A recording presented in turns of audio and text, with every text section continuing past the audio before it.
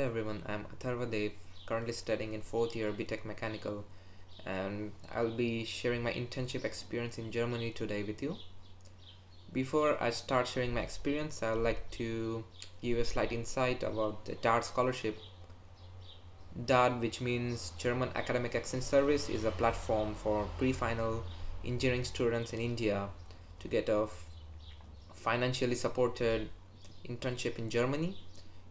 It covers many different institutes of Germany in many different fields, in many different areas like engineering or pure sciences, biology, astrophysics, many other things. So basically it provides internship from 60 days to 90 days, and it has many different schemes, but the scheme of our interest here is DAAD wise, which is specifically for pre-final college students.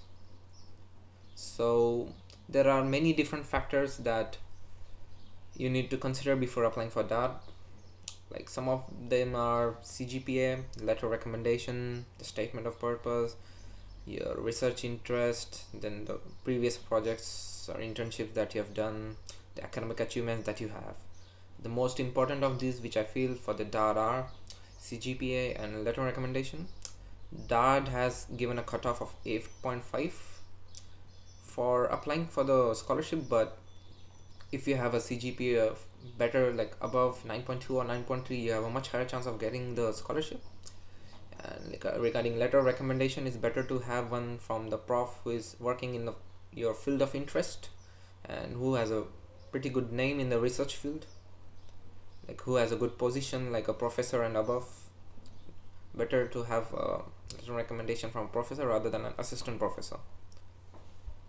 And that scholarship is slightly different from other scholarships like MyTax for Canada or SN for US, in the sense that you're eligible to apply for the scholarship only after you have found a professor, only after a professor has approved that you can work with him for the given duration. So the most important step for that is to get a professor, to get approval from the professor. So usually you should start mailing professor by the end of August, because during the month of August professors mostly decide the project that they will be carrying on for the next year, for the next term. So it's better to start mailing after the end of August, not before or not after, because there are a lot of competition from different countries as well. There are many different students trying to apply for internship in Germany. And while making a list of professors, you can go to the respective college websites. Then in the website you'll find a department, the respective departments. Then in the department you can find the professors who are working in a field of interest. Just shortlist those professors and start mailing them, start approaching them. And a good thing to know about the colleges in Germany is that, like the 7 IITs in India, which are considered very prestigious, you have the 9 technical universities, 9 TUs in Germany, which have excellent research facilities, which are fully government funded, European Union funded, EU funded. So it's very well renowned in the world. They are pioneers in the research field.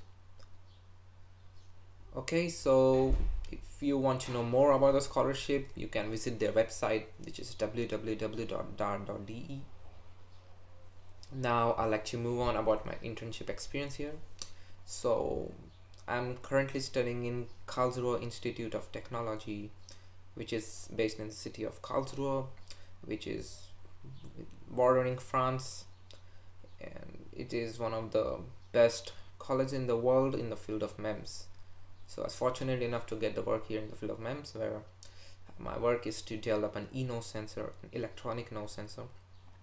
Electronic nose sensor consists of a metal oxide sensor, which in mostly used is the tin dioxide as the oxide.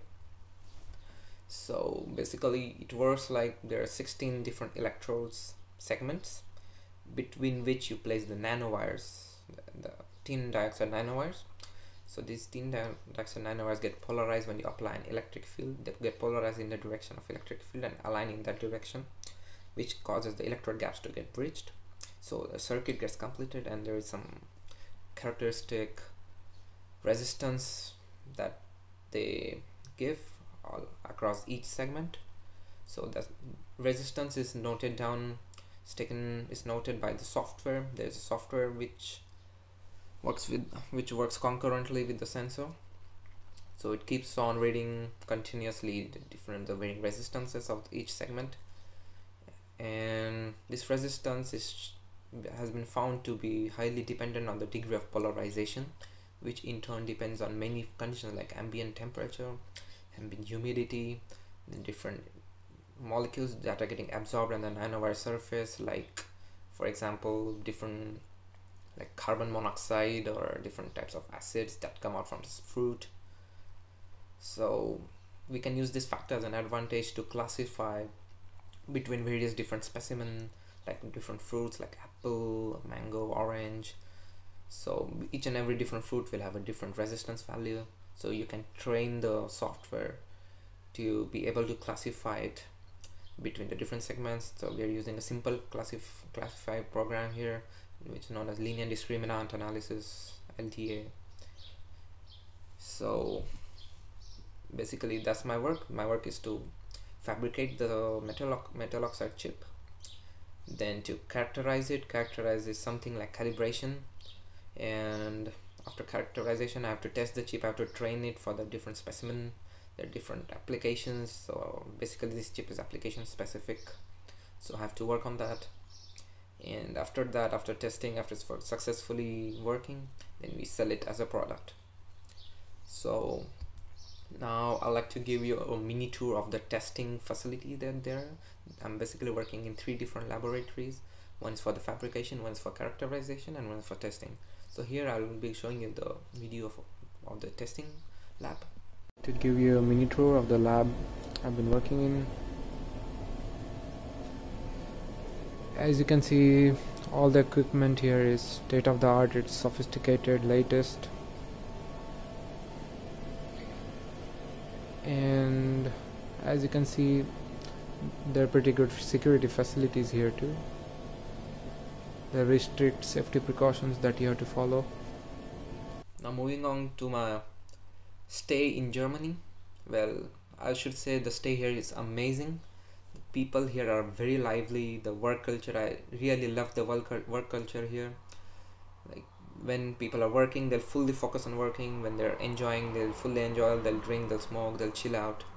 So I pretty much like the environment here. They get the work done pretty fast. They're very particular in doing the work. They're very punctual in doing the work, finishing the deadlines and completing the work. So I pretty much liked it here.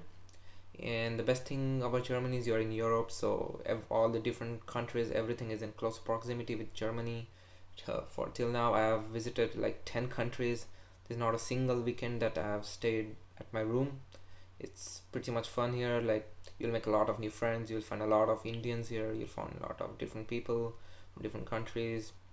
So we just go around, we just go to different countries, go to different cities in the Germany. It's really very fun here. I really like this place a lot. I wish I can come back here again. So this is definitely a good experience. It's definitely a new experience, a wonderful experience for students, because you get to learn a lot from these guys. You get to learn a lot from this country, how we can try to make our country like this. So I pretty much liked it here. So this will be a very good experience for other aspirants who really wish to do a foreign internship in any field of their field of interest. So I guess this is it. I hope so that my video has served its purpose, and good luck for all the juniors who wish to do the internship, who wish to do foreign internship. Thank you.